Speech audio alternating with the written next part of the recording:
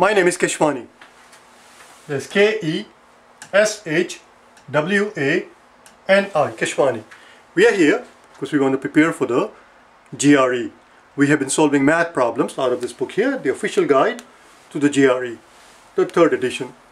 If you do not own this book already, purchase one immediately. You're going to need it. Today is our lesson number 108. Day 3108. 3 is to signify that we are in the 3rd edition. 3rd edition, day 108. We are on the topic of probability, and this is the 8th video in the series of 15 total that we will have. Out of 15 lessons, this is the 8th one. Problem, as you can see, is already on the blackboard. We have 3 individuals, A, B and C, and we are told that the probability that A can hit a target, which is represented here with P, with the person A, probability that A can hit a target is the 3rd, probability that B can hit a target is the 4th, probability that C can hit a target is a 5th. And most importantly, we are told further that they work independently. All 3 of these individuals work independently, which is very important to keep in mind. In other words, the odds of A hitting the target has absolutely nothing whatsoever to do with how B and C performed. And how B performs, whether or not B manages to hit the target, has absolutely nothing to do with how A and C perform, and so on and so forth. Do you understand? They work independently. There are 5 parts to this problem. What are the odds that they will all succeed? What is the probability that nobody will succeed? What are the odds that at least one of these individuals will succeed? What are the odds that exactly one of these 3 individuals will succeed? And what are the odds that exactly 2 out of these 3 individuals will succeed? What I will do now is to give you 5 seconds for you to be able to pause and unpause the video. Pause the video, do the problem yourself, and once you have done so, then compare your work against the work that you and I are about to do in a few seconds time. Okay? I'll give you 5 seconds to be able to pause and unpause the video.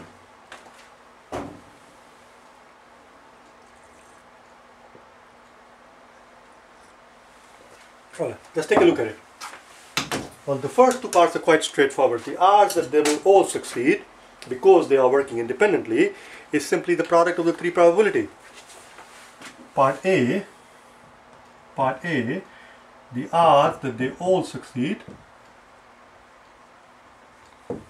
is simply the product of the 3 probability of their chances of success. I know it's a bit redundant what I just said, but you get the idea. The odds that A will succeed, we are told, is 1/3. B has a 1/4 chance, 25% chance, and C only has a 20% chance. There you go, there's your answer. The answer is 1 out of 60. 1 out of 60. 1 out of 50 would have been 2%. 1 out of 50 would have been exactly 2%. So the odds that they will all succeed is less than 20%. Less than 2% rather. It's less than 2%. So that's, as we said before, 1 out of 50 would have been exactly 2%. What are the odds that none succeed? What are the odds that none succeeds? None succeeds. Well, it's the same situation as before. No, actually it's not that. I'm confusing here. We'll kind of get to that because I was about to do. See, that's why you have to pay attention. What I was about to do is part C, where at least one succeeds, which we'll see in a second how that relates to this. Why don't we do that? Let's do part C. Part C. Part C says at least one succeeds.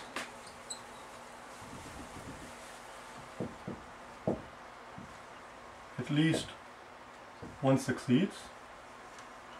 The odds that at least one succeed is equal to 1 minus the odd that they all fail. Oh, never mind. We have to do this one first. None succeed, they all fail. I'm jumping ahead of myself. Part B, the odds that none succeeds, which is same as saying they all fail. The odds that they all fail, again, because they are working independently, therefore, the odds that A will fail, which is represented with A with the bar on the top, is this thing right here, and the odds that B will fail is B with the bar on the top, and the C will fail is this. And again, the odds that they will all fail is simply the product of these 3 probabilities because they are working independently. And since A has a chance of 1/3 chance of being successful, Since A has 1/3 chance of being successful, therefore there's a 2/3 chance that he will fail. Since B has 1/4 chance of being successful, he has a 3/4 chance of failing. And similarly, C has a 1/5 chance of hitting the target, therefore there's a 4/5 chance that he will not hit the target.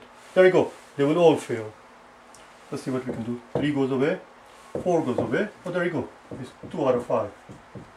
There's a 40% chance, there is a 40% chance that they will all fail, that they will all bomb, that none of these people will manage to hit the target, given this probability. What are the odds that at least one, what are the odds that,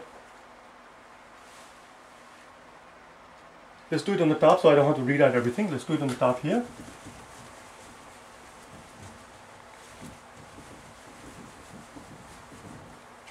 Part C, what are the odds that at least one succeeds, at least one succeeds. The odds that at least one of these fellows succeeds out of the 3 is same as 1 minus the odds that they all fail. 1 minus the odds that they all fail. And we just found out the odds of all of them failing. Odds of all of them failing is 40%. Odds of all of them failing is 40%, therefore 1 minus the odds that they all fail is simply going to be 60%. Voila.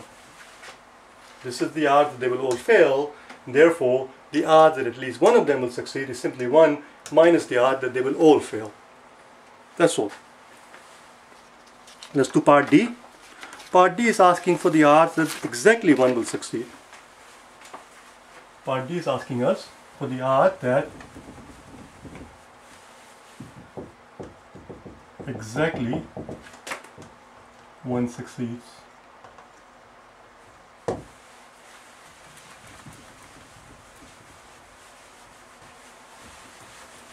How do we find that out? Any idea? I'm going to have to probably erase, since we're done with A, part D is what we're doing here. Since we're done with A, B, and C, let's erase it because I'm going to need more room here. We're going to need more room here to continue this way because I don't want to write it in 2 lines. How do we figure out the odds that exactly one individual succeeds? Well, the odds that one individual succeeds goes like something like this, which is the odds that A succeeds, but B fails and C fails. That's one possibility. See here, A is a successful one, or it's possible that A fails, but B succeeds and C also fails. That's another possibility. Or the odds that A fails, B also fails, but C succeeds. So I'm going to put them in a different color so we can actually makes it easier for us to see. So the bar on the top means they're going to fail. This guy is going to fail, this guy is going to fail, but A is going to succeed. In the second scenario, A is going to fail, C is going to fail, it is the B who is successful. In the third scenario, it is the C who is successful, A and B fail. And the sum of these 3 probability is what we're looking for. And again, the odds that only A will succeed, this part represents, the first part represents the odds that only A will succeed, but B and C will fail. If the question were to ask us, what are the odds that A will succeed, if the question were to ask us, what are the odds that only A succeeds, this is how we would have figured it out, only this part. The odds that only B will succeed is this part, and the odds that only C will succeed is this part. And again, the odds that only A will succeed is simply the probability of these 3 events, is simply the product of the probability of these 3 events, because these 3 individuals, we are told, work independently. That's the important part. It's important to know that they work independently, otherwise we cannot do what we're doing here. So let's finish it up. Well, unfortunately, I erased the odds. Actually, I think it was very easy. I think it was a 1/3, 1/4, and 1/5. There you go. 1/3, 1/4, and 1/5. We just have to concentrate. I have to pay attention here. So here we go. So the odds that A will succeed is 1/3. Odds that B will fail, the odds of B's success was 1/4. So it's going to be 3/4. The odds that C succeeds is 1/5. So there is a 4/5 chance that he will fail. So that part is done. The odds that A would succeed was 1/3, therefore the chances that he will fail is 2/3. The odds that B will succeed was 1/3, 1/4. It was 1/4. And odds that C will fail, it was 1/3, 1/4, and 1/5. Therefore, C has a 4/5 chance of failing. The odds that A will fail, again, A had 1/3 chance of being successful. He has 2/3 chance, therefore, of not hitting the target. B had 1/4 chance of being successful, therefore he has a 3/4 chance, 75% chance that he will not hit a target. And C, we were told, has a 1/5 of a chance of hitting the target, of being successful. And that's all it is. We just have to simplify, that's all it is. Let's again do it in a different color so we can, makes it easier to see. Anything we can do here? There we go. The 4s are going to cancel away and 3 is going to go away. So it's just a 5th. It's just a 5th. 5th. Plus, now let's do this part. So that's just a 5th, 1/5 right here, 1/5, that's the first part. Anything else we can do here? The 4 is going to go away, and it's going to be 2 out of 15. 2 out of 15. Let's do the third one here. So we're looking at the odds of exactly one succeeding.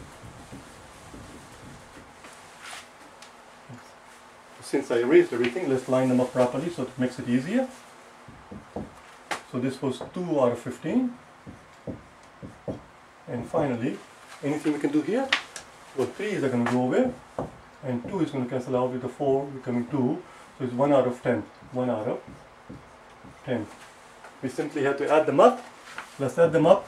But before we can add them up, we need to have a common denominator. The common denominator, I see a common denominator of 30. 30 would work. Let's make this 30. Let's multiply this guy by 6/6. Let's multiply this guy by 2/2. This guy multiply this guy by 3/3. And now we have a common denominator of 30. And that's it. We're almost done. So we have 6 plus 4 is 10. 10 plus 3 is 13. The answer is 13 out of 30. 13 out of 30, or if you like, less than 50% chance. There is a less than 50% chance that exactly one individual will hit the target. It's more than likely, the odds are more than 50% that we'll have either 2 or all 3 individuals hitting the target.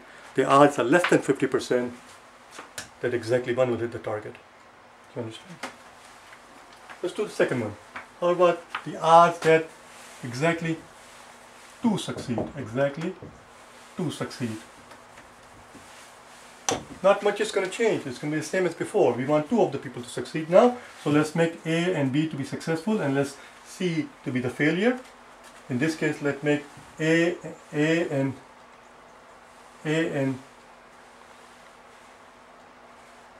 and C to be successful, and let's B to be the failing guy. And then third time, say this is C fails, B fails, let's make A fail, and B and C. See, ordinarily I would have, let's do it the way, let's do it the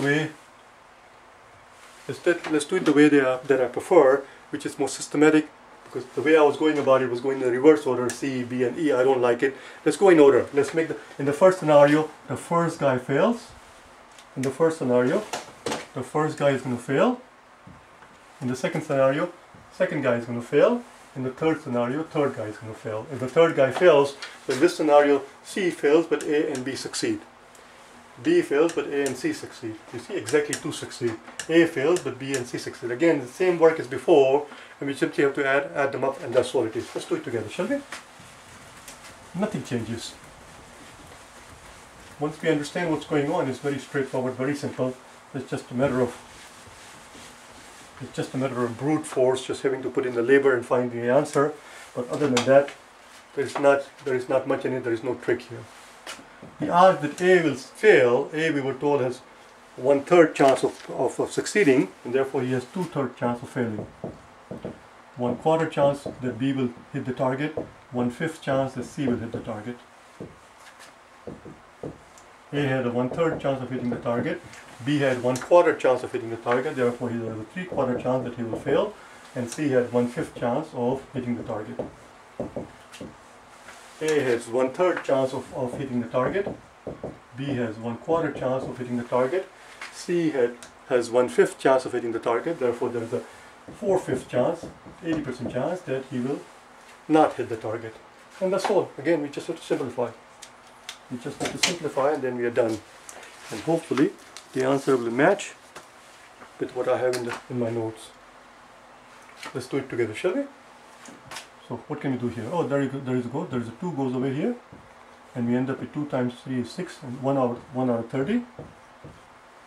So that's the first scenario where A fails, but the other 2 succeed. 3 is going to go over here. It's 1 out of 20. 4 times 5. 4 is going to go away. 3 times 5. 1 out of 15. Let's add them up, shall we? Let's add them up. We need a common denominator again. And let's make a common denominator of 60. I think that's the least common denominator that I can find. The smallest number that happens to be a multiple of 30, 20 and 15 is 60. Let's make common denominator to be 60. Multiply this first guy by 2 over 2. Let's multiply this guy by 3 over 3. Let's multiply this guy by 4 over 4. And we are almost done. And we are almost done. 2 times 1 is 2. 2 plus 3 is 5. 5 plus 4 is 9. It is 9 out of 60. 9 out of 60. Let's reduce it. Which can be 3 times 3 and 3 times 20. 3 are going to cancel away. And it's 3 times 3 over 20. Once we have the 3 over 20, let's multiply that guy by 5 over 5. And we end up with 15 over 100. In other words, the odds are exactly 50%. Odds are exactly 15%. Odds are exactly 15% that exactly 2 individuals will hit the target, or to put the other way around, that the exactly 1 individual will not hit the target. It's the same thing. That's all that we had here. That's all we had here. I'll see you tomorrow, okay? Bye now.